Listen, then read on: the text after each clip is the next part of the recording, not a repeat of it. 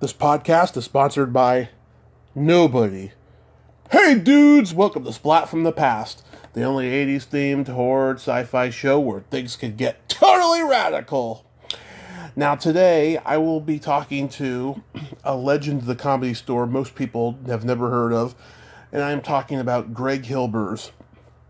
Greg was part of that 70s, generation of Comedy Store comedy, the revolution, I should say, with guys like Leno, Letterman, Tom Dreesen, Gallagher, Michael Keaton, Bruce Baum, all those great comics who were there at that time.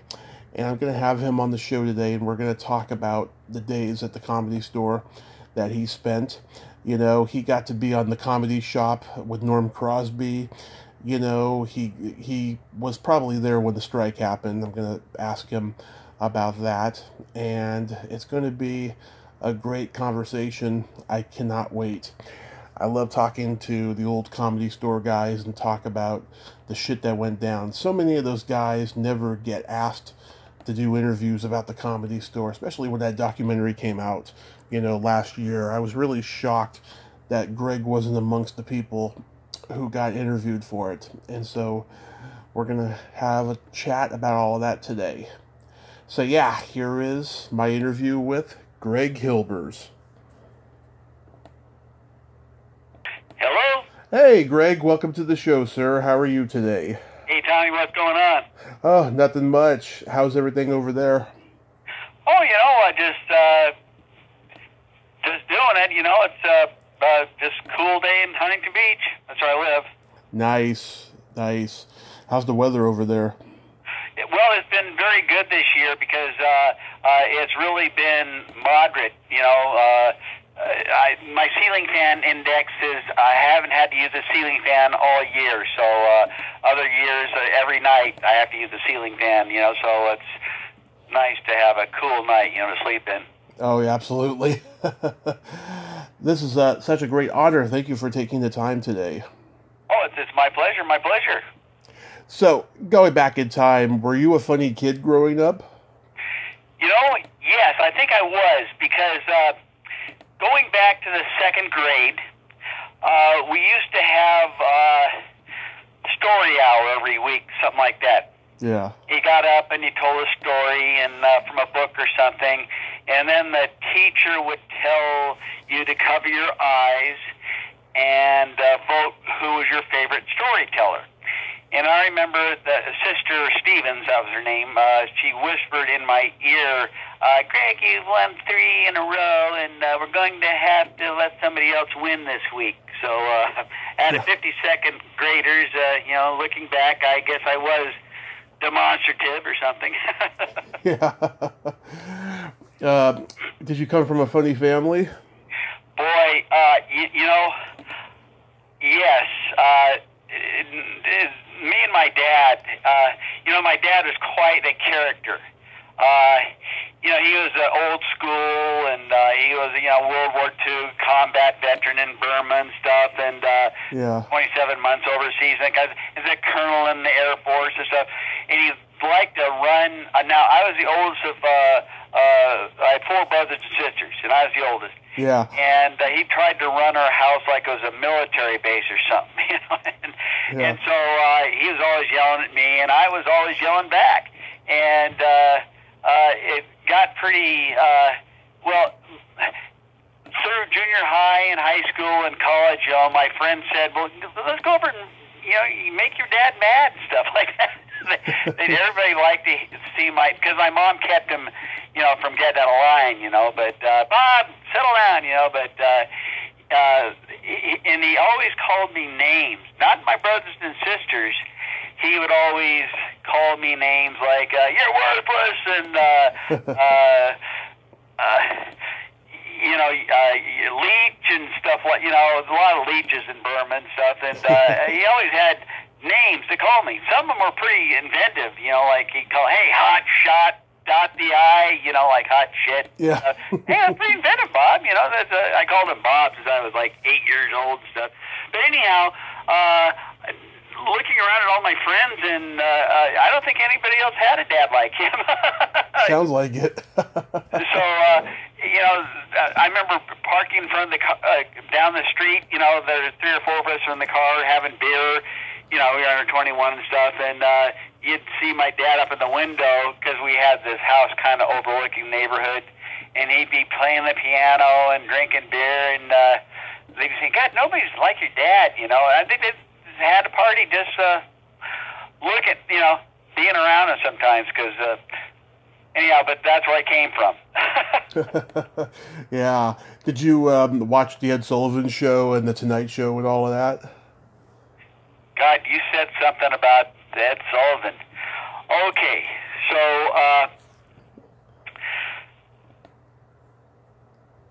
in high school, I was going to get to this later, but since you brought it up, in high school, I was watching TV one, you know, I mean, impressions, I graduated in high school in 69, okay? Mm-hmm. And so there's a lot of impressionists back in those days, and everybody was trying to do John Wayne or Jimmy Stewart or James Cagney and stuff.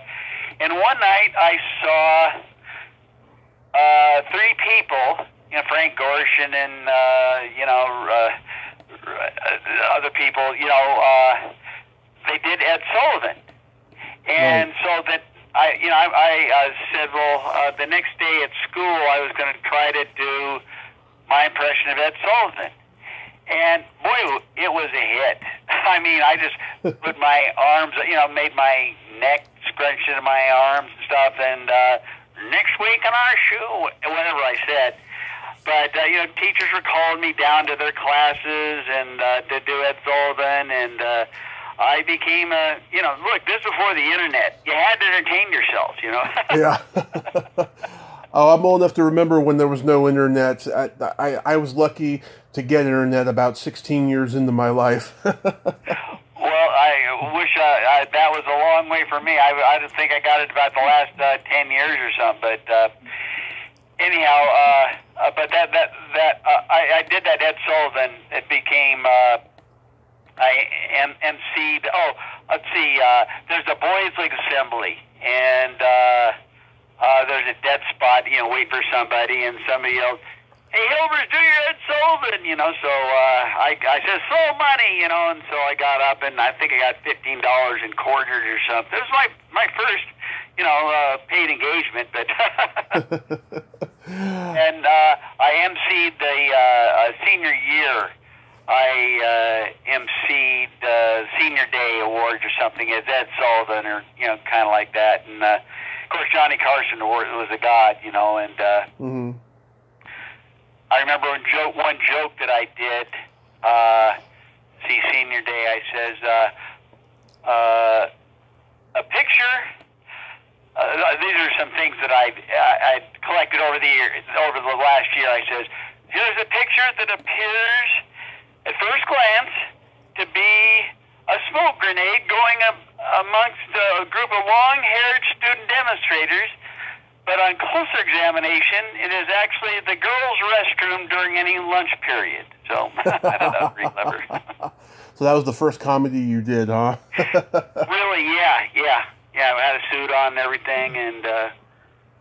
Who are your favorite comedians you watched on those shows? Oh, this is back in the 60s. Yeah. Me and my friend Don, it was always, he called me up, I called up, hey, George Carlin's on Ed Sullivan, George Carlin's on Mike Douglas. Now, this is when George Carlin was, you know, regular. Yeah. Robert Klein was regular. Right. Richard Pryor was regular.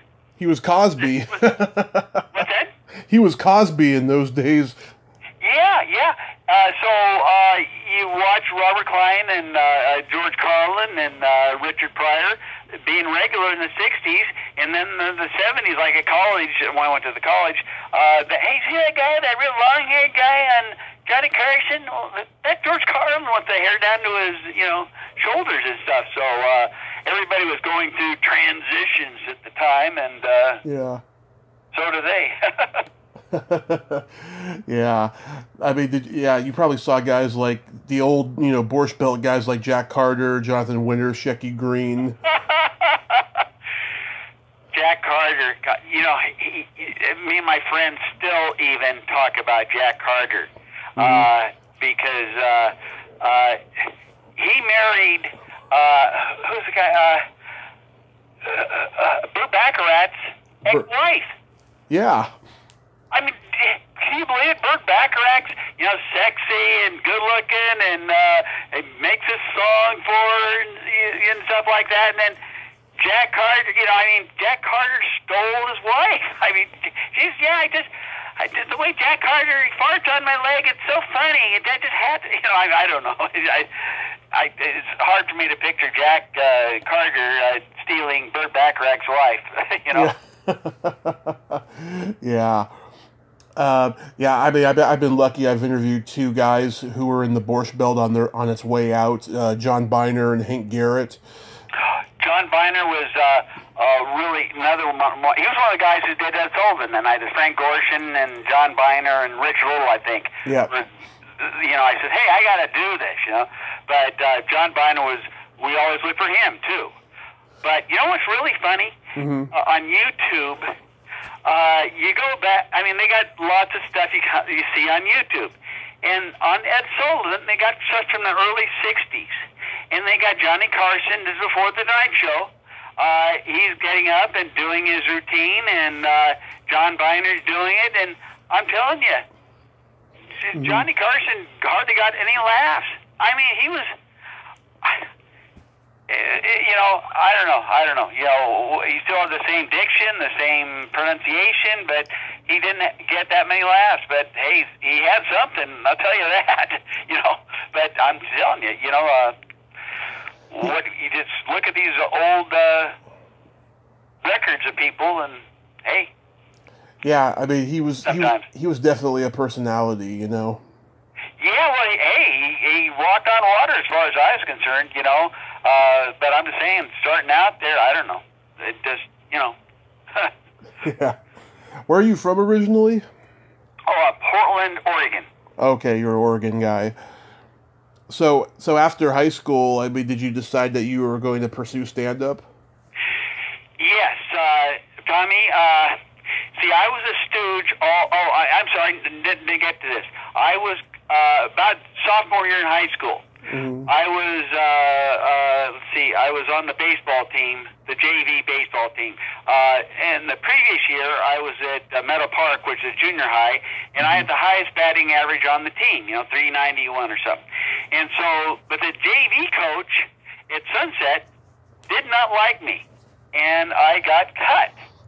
But I had the statistics sheet with my 391 on it, and I went to the head coach, who was my math teacher, and he put me back on the team. Well, the JV coach didn't like that, and he belittled me at every opportunity. And you know, they were one uniform short. Well, it was me. I was the one who had to go in muddy practice clothes to the games and stuff like that.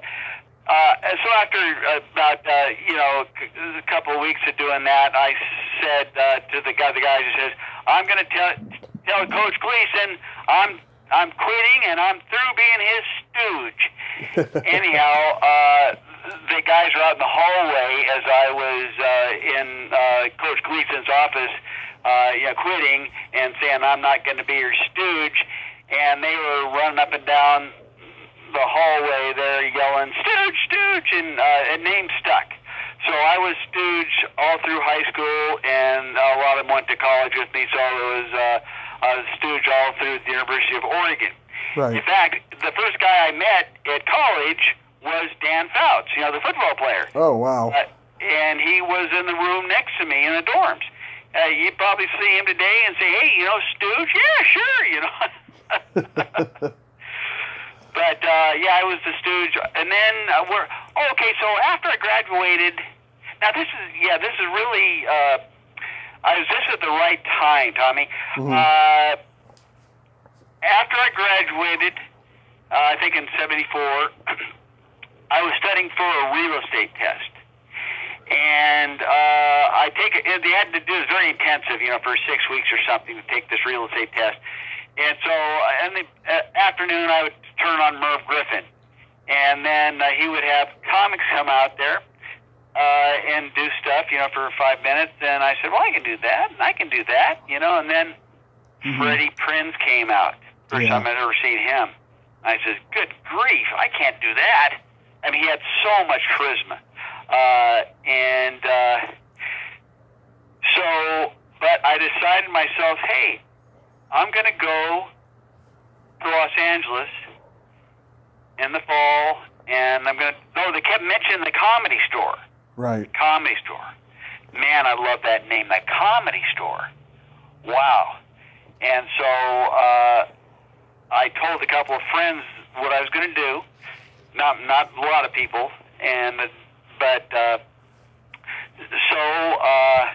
later on that year, that summer, I think in September, Freddie Prinze was opening for Lou Rawls in a concert in Portland. Mm-hmm. So I went down and, waited for Freddie to show up in his cab, and hey, you got a couple of seconds? I can talk to you about comedy and stuff. So come on after the show, and we'll talk.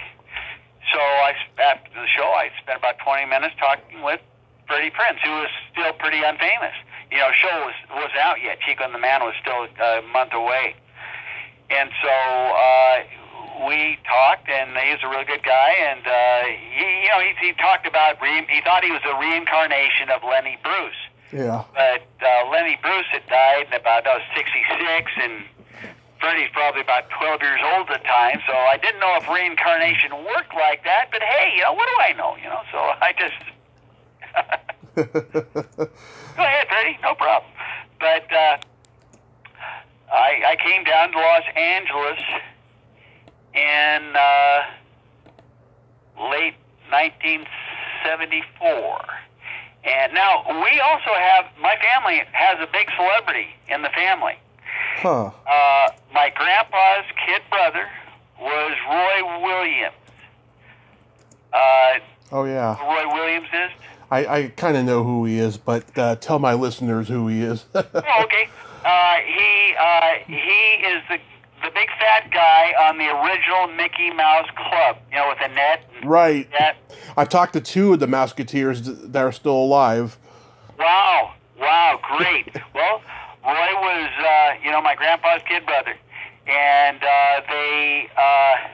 he came down in about 1920 or something, and he was going. He's a big guy. He's a big big husky guy, and he was said the biography I read on him said he had an athletic scholarship to USC, but he turned that down to go to art school for Walt Disney.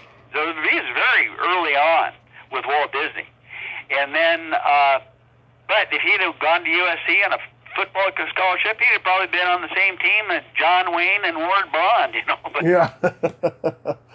Anyhow,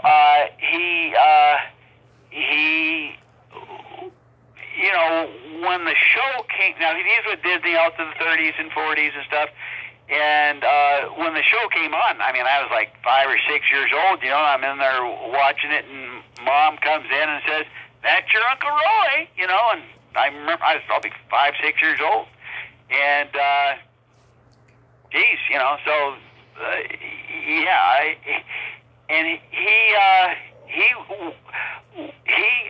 Walt said, "All right, I'm doing the show, the Mickey Mouse Club, and I want somebody fat and funny looking on Roy. Roy, that's you. And oh, by the way, Roy, make the kids a hat." Guess what hat he made? The Mickey Mouse hat. That was my guess, yeah. That's probably the most popular hat in the history of man. Yeah. And so he invented that dang hat. So I wonder if I'd probably get in Disneyland if I go to it and say, "Hey, I was Roy was my grandpa's kid brother, But yeah.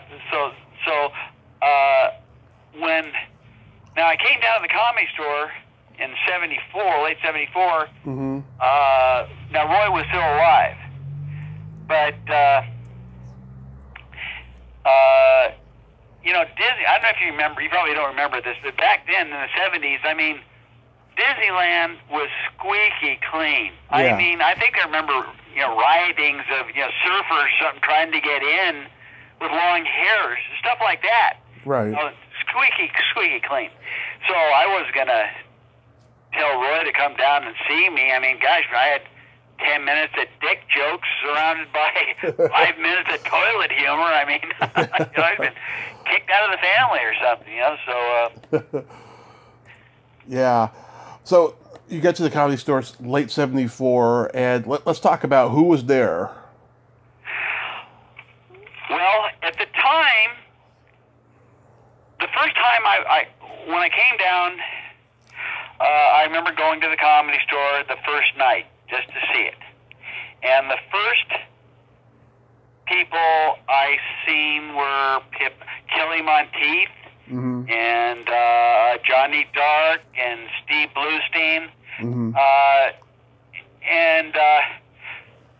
It was so then later on that week they had Hot Luck Night. I think it was Sunday or Monday night. And so I got a good time spot around 9 o'clock, and it's the first time I'd ever got up on stage, in front of a real audience. And yeah, I did very well. Very well. So, in fact, this guy named, do you know who Danny Moore is? Yeah, I talked to him earlier this year. Okay, well, Danny and me have a past history. Mm-hmm. And so, Danny was the host that night, and as I got off stage, somebody comes up and grabs me by the arm, it's Danny, and he says, "Get your hair cut. People want to see your ears," Yeah. Yet another incident with Danny. Well, this gets out of here for a second, but it was at the Comedy Store, and the 1977 type, or 78 around there. I was walking through the original room, and I heard Danny on stage, and he was talking about an incident in his life. He says, "Yeah, it's a Rome airport, and they blew up a plane and killed 35 people, and I'm the only Mexican within 10,000 miles, and the police are jacking me up because I look like an Arab." Well, I was there too, Tommy. I was there too. Yeah. After been to Europe and Russia and stuff like this, I had been at Rome Airport when the explosion happened, killed 35 people, and I got the only picture I've seen of it actually being on fire, the plane burning up with people inside of it. Wow. But I said, "Jesus, Danny, you were there?" And I just showed you basically what a small world it is.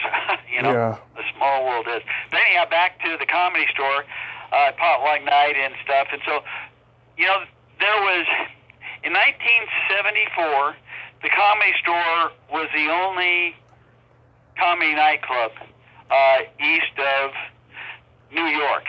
They had the Improv back there. And because the Improv in Los Angeles didn't really get started until early in 1975. And so the quality stage time, you had to get on at the Comedy Store, get a good spot. Yeah. The Comedy Store, there are all these other clubs that had comedy spots. I went to them once or twice and never went back because they were, the pits. Yeah. 6 people in the audience, and who cares? You can't develop an act and stuff like that. But that's the way it was. And then the Improv came down, and they had their own potluck night. So I think there was Sunday and Monday night at the Comedy Store in the Improv. But still, after 6-7 months of that, I got tired of this lack of stage time and decided to move back to Portland. Oh. So I moved back up there, and early in 70, late 70, early in 75. I'm real estate licensed. I joined a real company and stuff, and but after a month or two, the itch for comedy was too strong, and I was the only comedian in town, really, except there's one guy, his name is Brian Bressler, and he had been on Laugh-In, and he lived next to one of my cousins. And so I got with him, and, I opened for him a time or two, but, and then he played most of the resorts, but, I kept doing these comedy spots at bars around town, and I would put up posters, saying, handmade posters, George Carlin and Freddie Prinze and Richard Pryor will not be at the Euphoria Tavern. But Greg Hilbers, I just made up these posters, I had to put them on, telephone poles and stuff around town and stuff, and but once again, I was the only comedian in town. There was no comedy scene, so right. But then back in late, I talked to my friend. His name is Gordon McLean, and he was the piano player, right, at the Comedy Store. And I before Mike Becker. What's that? Before Mike Becker. Yes. Yeah. Yes. No, he was the original guy. Yeah. Mike Becker came along about 82 or something like that. Right. But then he went into like Mitzi's right-hand man and stuff like that. But right. Anyhow, I said to, this is why I'm important when I call up Gordon and say, hey, Gordon, so any new comedians down there? Comedians were not a dime a dozen. They were, pretty, there's 100, 200 in the country just about. And they said, yeah, there's a couple of really funny guys, Dave Letterman and Jay Leno. For the first time I'd heard their names, So, yeah. So I came back down in late 76, October of 76, I think. And I went, now the Westwood store, Mitzi had opened the Westwood store earlier in 76. And there's a lot more spots.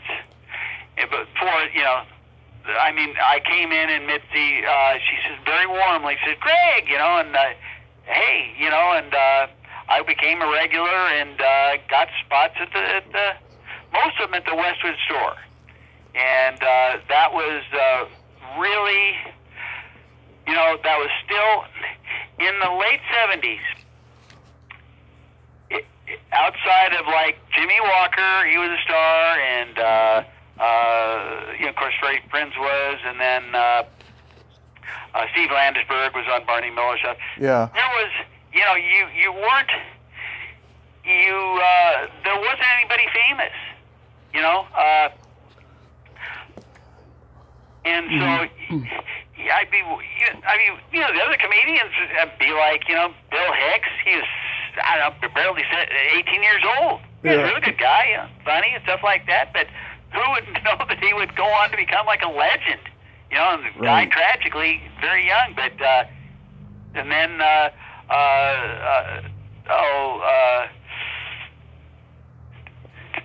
even Sam Kinison and Andrew Dice Clay, they were there, but they weren't really that funny and stuff. They developed. Oh, yeah. And so you saw some interesting things. Michael Keaton, Michael, he was originally Michael Douglas. We used to go back and forth, he'd be up and I'd be up or something like that, the way Mitzi programmed and stuff.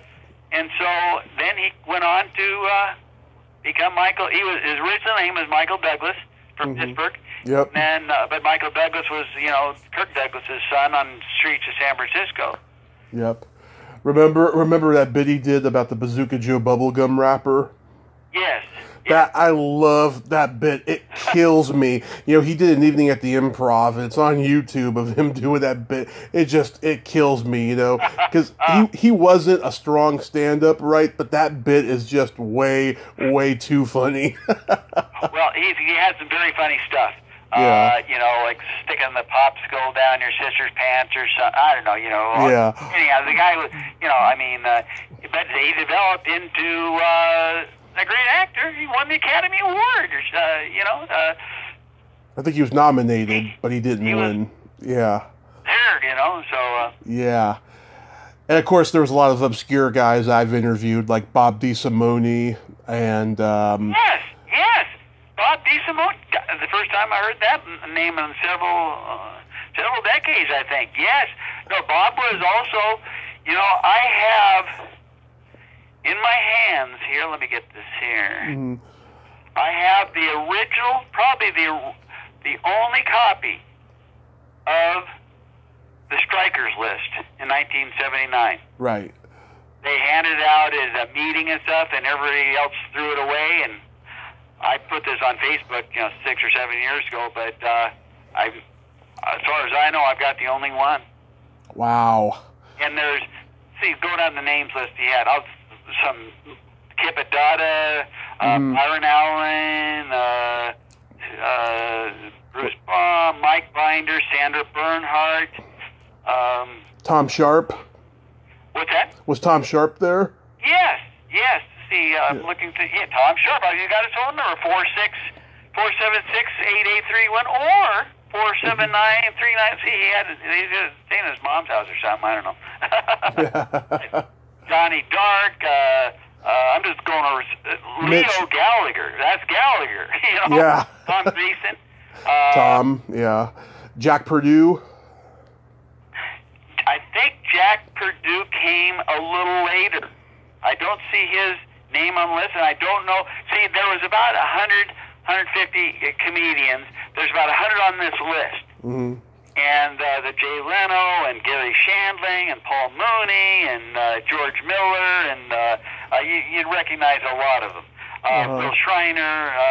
But what were we talking about? Whose name did you mention again? There's Tom Sharp. Yes. Yeah. I forgot my train of thought there. Was Mark Scheffler there? Mark Scheffler. Oh, yes, yes, he is. I've talked to him. Very funny guy. Yes. Most of these guys are my Facebook friends. Diane Nichols and... I love Diane. She's great. Oh, Carrie Snow. What's that? Carrie Snow. God, well, she wasn't on the list, but Carrie Snow is... she's a good friend of mine. These are... I look back on this days, I've never made it big or nothing, but, I look back at the experience of being there during the 70s and 80s, and there's no time like that in history and comedy and stuff, and it was a pleasure to be there. It was just a revolution of comedy, people who aren't very educated about the history of comedy, they wonder how it started. Well, it started with the Comedy Store, I talked to Murray Langston last week, right? Or 2 weeks ago.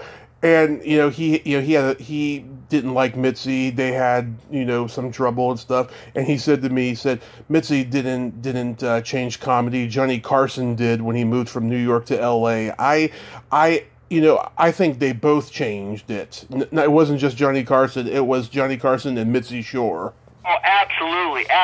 Johnny Carson, I said, in the 1962 on Ed Sullivan, he wasn't that funny, but he was a god. I would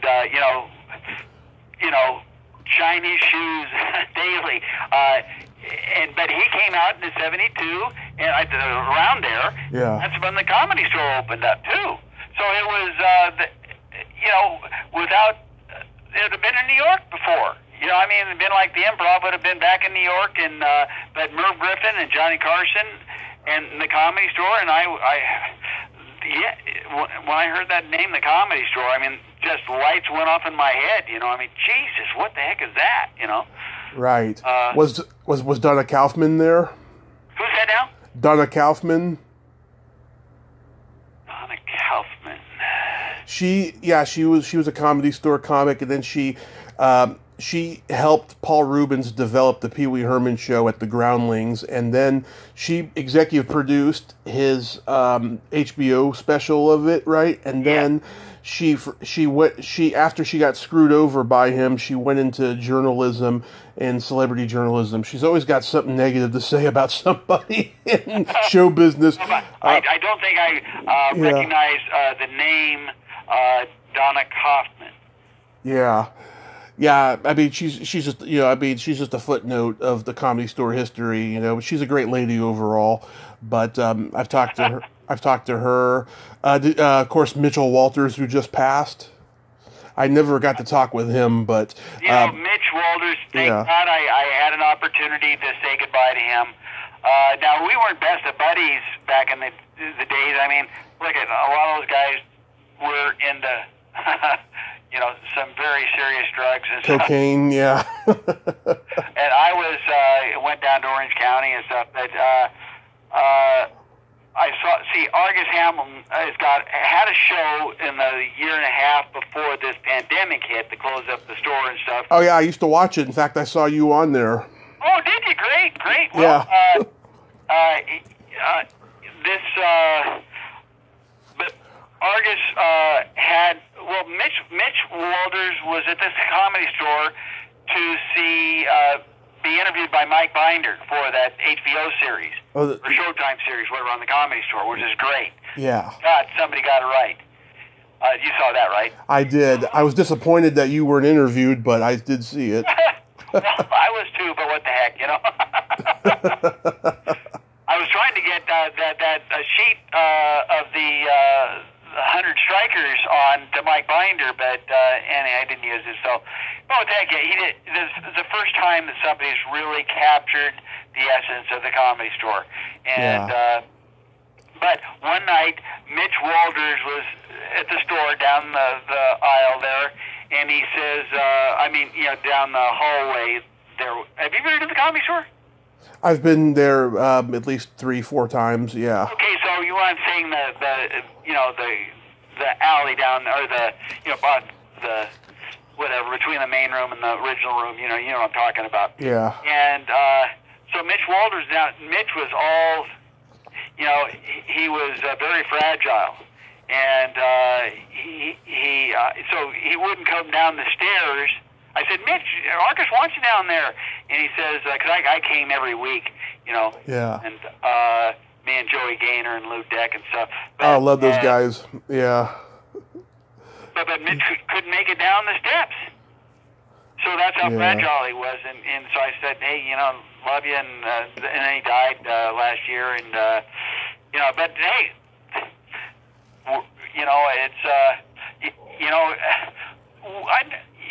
have you ever heard about the Comedy Store ghosts? Oh, I know those stories. My friend Lori Jacobson was a waitress there, and she tells me all the time about those. Oh, great. Well, in about 1985, I was painting for Mitzi. The reason I got that job of painting for her was, in about 1980, there's no clubs anywhere until, the Comedy Store, and then the Improv and the Laugh Stops in the LA type stuff. Yeah. The Ice House and stuff. And then New York had the comic strip and the Improv. But then they started springing up comedy stores, comedy clubs, like Starbucks, because I guess it was Make Me Laugh or something. I'm not sure what it was. Mm-hmm. But 1980, people were traveling. Yeah. And John Fox, you know John Fox, don't you? Yeah. He was a crazy guy from what I've been told. Absolutely. God bless him. So he was a painter, and Mitzi had him painting a bunch of stuff, at the Comedy Store. And so he says, hey, Greg, I'm going to be going out on the road. And so Mitzi's going to need a painter. You paint, so why don't you apply? So I applied and got it. And that led to all sorts of adventures. And always being around the Comedy Store and whatever stuff was going, the nonsense that was going on. It was great. And but one Saturday morning, I'm up there painting the kitchen at the Comedy Store. And then they had this Thai cleanup crew that would, do stuff. And this guy he's about 20 years old, and he said to me in broken English, "About 2 years ago, I saw a man's head in smoke over there." Pointing toward the main room doors. And I go, "Jesus," and Yeah. so what's this all about, And so as time went on, I heard more Comedy Store ghost stories. And so when Facebook came up, and Facebook has been great for whatever crimes Mark Zuckerberg has done, the Facebook thing has really got the comedy clan together again. And I just say that really the comedians' pages are probably the most entertaining in the country. Because you can do something from 40 years ago, you can do something last night. Yeah. You know what I'm saying, Tommy? Yeah, exactly. And so, if a guy was in World War II, hey, that's great, for World War II guys, but it happened there in 2 or 3 years, and or a baseball player, that's great but you're dealing with usually 10 years or something. But the comedian is very entertaining, interesting, and anyhow. So I put on Facebook. Mm-hmm. Has anybody ever seen any ghosts? Or on Facebook, I never really talked about it before. Yeah. And it's Halloween, stuff like that. And so, gosh, I got lots of comments, all affirmative. And I remember stuff like John Crane. He was a comedian back in the 80s. And he was answering the phones one Saturday, the only person in the store. And then he hears a piano playing in the main room. And so he goes, "Excuse me, who's there?" And nobody answers. So he goes down and looks in. And there's a guy dressed in 40s clothes playing the piano. And, John Crane turned around and says it was a long time before I went back in that room again. He was spooked. And now, do you know who Taylor Negron was? Oh, yeah, I loved him, yeah. Okay, so Taylor Negron's passed. But the comedian was named Steve Moore. He used to be a piano player at the store, and he was a comedian. And he passed, 4 or 5 years ago, 6 years ago, something. And I was at the memorial, and Taylor Negron got up and said, it was in the main room at the store, and he says, I was one day looking for Steve Moore one afternoon, and I heard the piano playing in the main room, and I went down in, and there was a guy in 40s clothes playing the piano. And it's the same story as John Crane. I mean, whoa. You know what I'm saying? Yeah. And then so Jamie Monroe. You know Jamie Monroe? I've heard the name, yeah. Okay, well, he's he's a rock star. But anyhow, back in the day, he was playing the belly room, which is upstairs. And so he was before the show, before he was going on and stuff. He was going over some notes or something. This kind of this alcove or something off the. And then then somebody approached him, and so he says, "What is this? Is this another comedian? Is this somebody in the audience?" He looks up, and some guy, and the guy turned around and took 1 or 2 steps, and according to Jamie, vanished into thin air. That's what he said on my post. I mean, you can go after him. What are you talking about? Well, that's what Jamie said. So, and people like Lou Deck and Joey Gaynor, they have told the immense story. Well, they did a big story on Joey Gaynor and Blake Clark. Robert Stack did a thing on America's Greatest Mysteries back in the 90s. Ah. Where their story was, about the ghosts of the Comedy Store. So, right. But then they say you read that book. I probably should get that book because I haven't heard a lot of the waitresses. I like to see their side of the story. But yeah. Yeah. Ghosts of the Comedy Store. Of all the guys, though, that were there that didn't make it, like, who do you think should have made it that was really, really good? You know, I was thinking about that originally. Well, John Fox, God bless him, he was, all the guys wanted to be, I mean, he was a, you know, party monster, okay? I mean, he was, you know, but he was, had the good looks, but not, you know, he had manly good looks, and the chicks liked him, and the guys liked him. But he was his own worst enemy, and I died, several years ago from cancer, and but I think if he wasn't just a blazing party monster and put his nose to the grindstone, he could have made it. He could have made it. Yeah. You hear people talking about him like a restaurant. Oh, the John Fox. You know, I mean, he didn't have the greatest. I mean, he wasn't inventive like a lot of comedians. I mean, John Fox wasn't the most inventive comedian, but he captivated the place with his personality. You know. Right. I mean, I like that Tim Thomerson should have made it. He was brilliant, I thought. Well, when I was there in 74, 75, Tim Thomerson, yes, he was the original. He won the Lenny Award. They gave out one time for the best stand-up comedian in 1975 or whatever, 74, I guess. But he was really the bomb until Robin Williams and Jay Leno and Letterman showed up. But then Tim quit comedy. I'm not sure what year he quit. I don't think there was much of him in after 76 or 77, like that. He became an actor, and he was pretty successful, but never, you think he would have be like, he was, real manly and stuff like that, Yeah. I thought he would have been a bigger star than he was, but he, I don't think he's missed too many meals, but...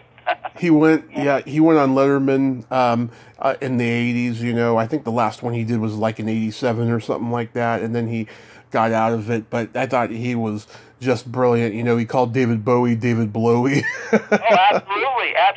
No, he was, look at, everybody would stop when Tim Thomerson was on because he captivated the room. I mean, there's, like I said, Freddie Prinze had the most charisma that I think I've seen as a comedian, especially in the younger, he was only there for 2 or 3 years, whatever.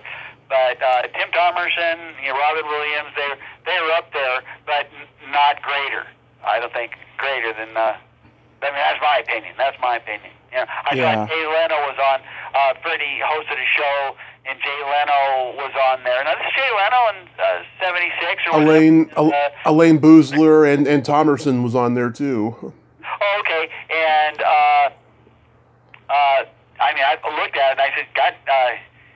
Freddie's just blowing Jay away. I mean, Jesus. Jesus.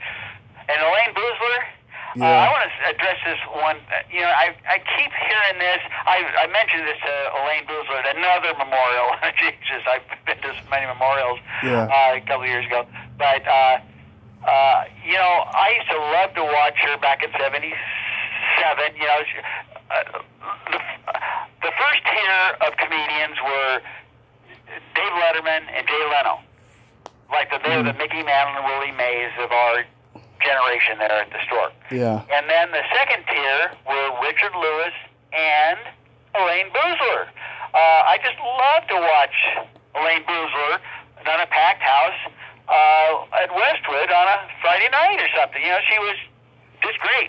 Mm-hmm. And so I hear these things, like Jerry Lewis said something in the 70s and other people have done. Women aren't funny. Yeah. What are you talking about? I mean, hey, I understand a lot of prejudice, but what are you talking about? Women aren't funny. I think he was being biased because I saw him work with some funny ladies that, he would have had to have proved to have worked with, Oh, Jerry Lewis? Yeah. Well, when I grew up, married Tyler Moore and Lucy, of course, and hey, Phyllis Diller is a stand-up. Was great on Johnny Carson. I laughed at her, And so I get down to the Comedy Store, and there's a lot more guy comedians at the time. That was the way it was. But Elaine Boozler, then Diane Nichols was right below her. She came about in the '77, I believe. Lois Bromfield. Yes. I love her. She's one of my favorite people in the world. Great. Yes. Lois was married to Steve Moore. Yep. And now she's a lesbian. What's that? And now she's a lesbian. Well, yeah, there was, anyhow. No. She's one of my favorite people in the world. We talk all the time. Yeah. In Germany or something like that? She's in Germany, yes. Yeah. And she just came out with a memoir, and she talks about the Comedy Store in it. About her experiences. It's all about her comedy. That's great. I just love to have, once again, I'm 70 years old now, geez. But, you just like to look, once again, it's like it just happened yesterday.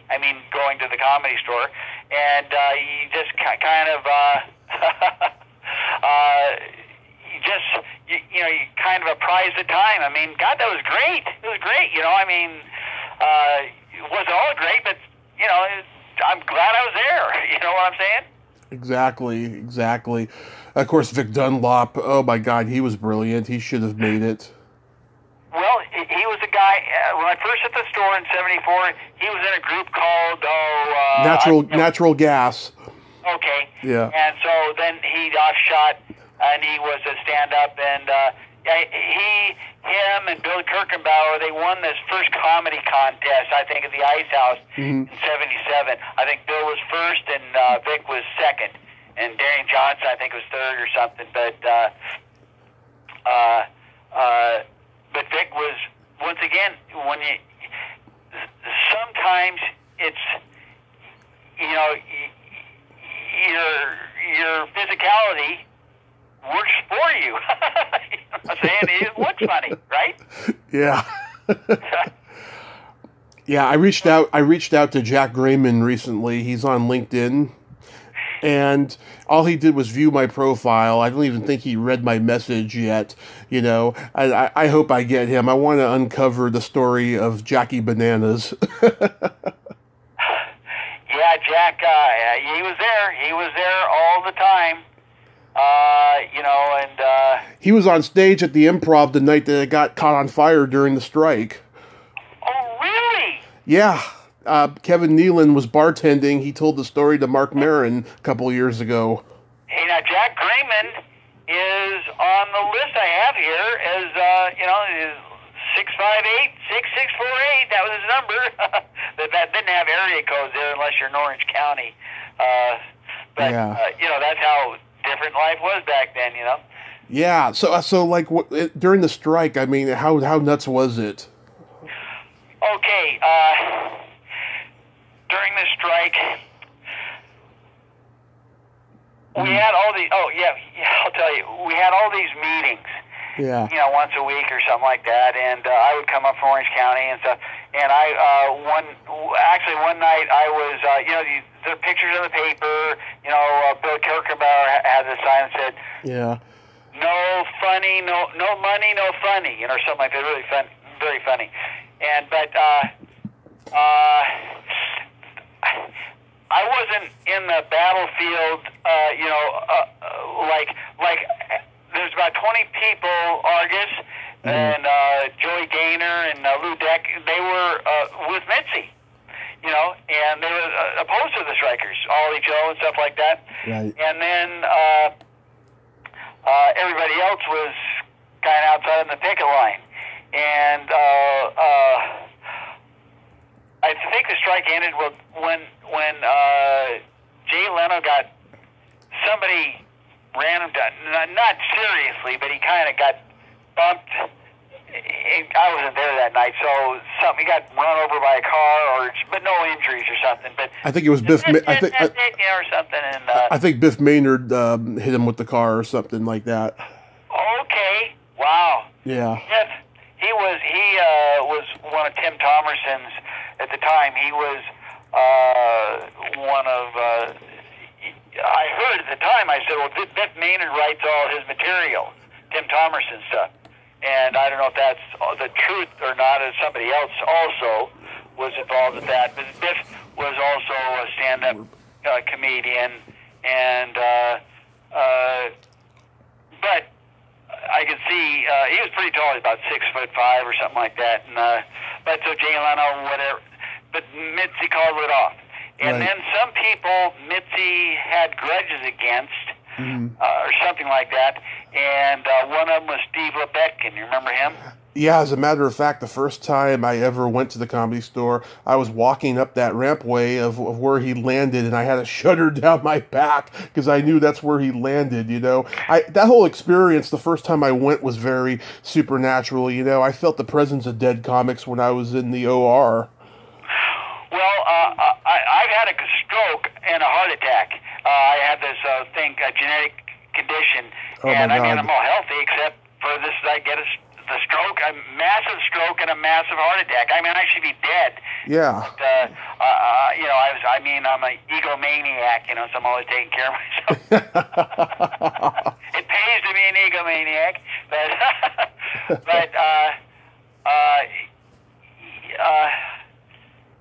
I forget what I was going to say, but about the strike. Yeah, about the dead bodies and stuff. I mean, so I was saying in my Facebook post, I said, well, if I gotta die, I mean, and I would, you know, be sentenced to suffer eternity in the main room, I'd take it, you know, or something like that. Yeah. So some people said they actually, you know, some psychic guy, Argus talked about this. She was in the main room and she made a drawing of somebody she saw, and just like Holy Joe. And so, you know, I mean, hey, who knows? But you know what I'm saying? All the other ghost stories. I mean, I believe in life after death, so what the heck, you know? So, take me. Did Mitzi like you? Well, I think so, because I did a lot of stuff for her, you know, later on, you know, being the painter and stuff like that. Right. You know, so, you know, you're always on edge around Mitzi.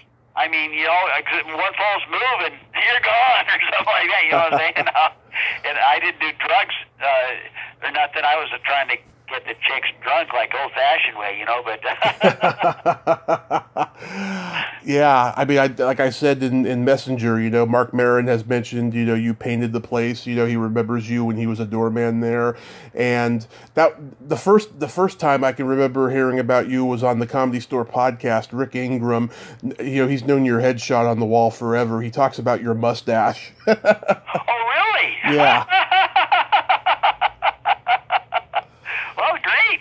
You know, it's better to be known than unknown, you know. Yeah.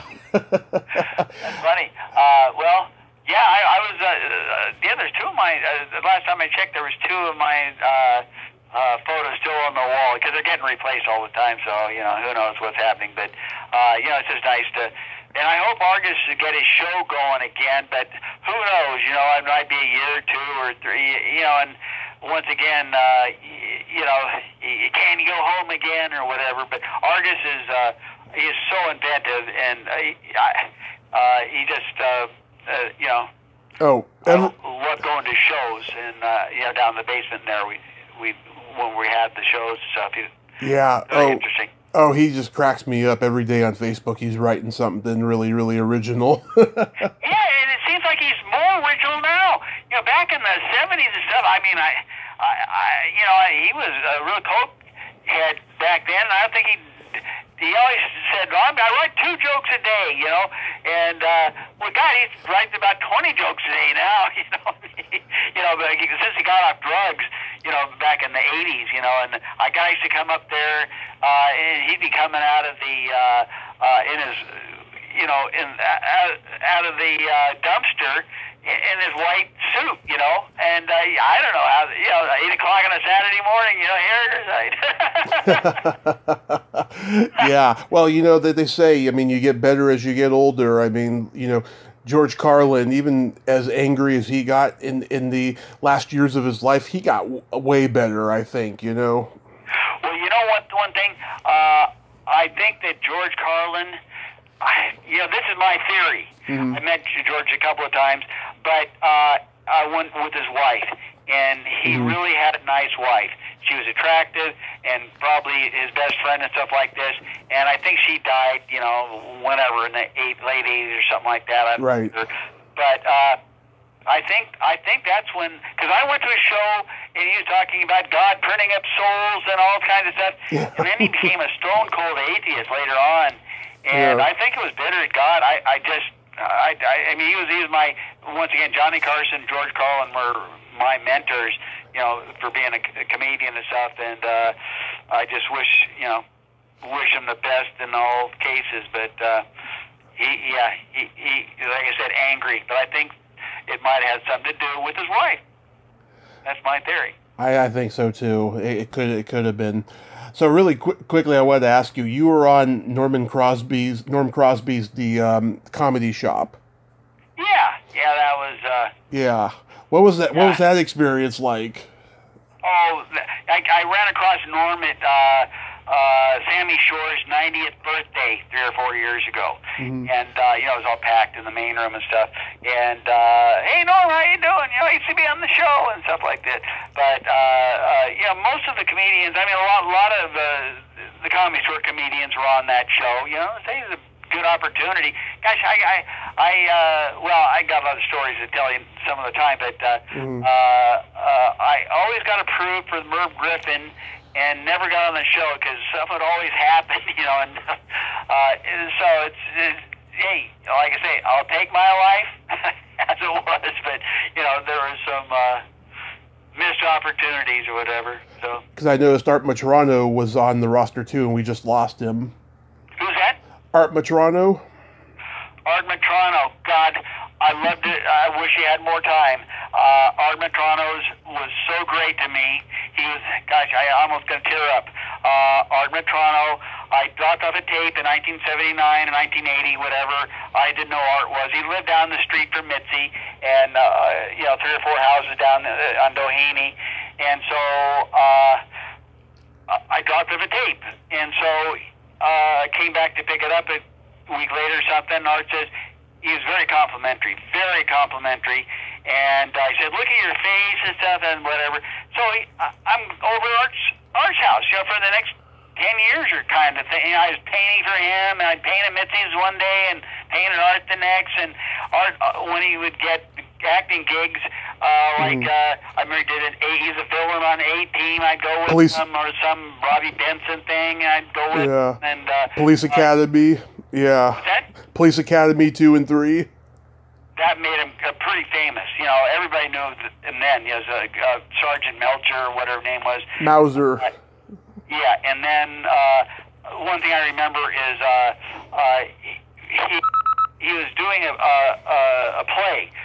It's called Fatty, after Fatty Arbuckle, down the street from the Comedy Store. Mm-hmm. And it was about 1987 or 18, something like that. And I go down to watch rehearsals, and Joey Bishop, who's a big star, but Art said to me, Joey's not here to defend himself, so great. I'll defend. I'll come down on him. I've heard nothing but negative things about Joey Bishop. Well, Art says he had nobody likes Joey Bishop, and so we were. Joey Bishop starts going, "Who's that guy?" To me, hanging around in rehearsals and stuff. Like, Joey, love you, Joey, love you. I mean, he was just, Jesus, what is your problem, man? I mean, you just Joey, rich and famous, and hey, sleep at night, Joey. I don't know. I'm not. Hey, judge not. But I judge, I guess I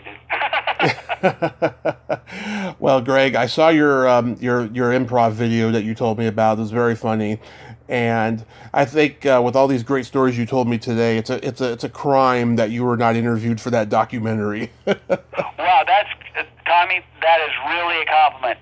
That is really a compliment. I mean, we just.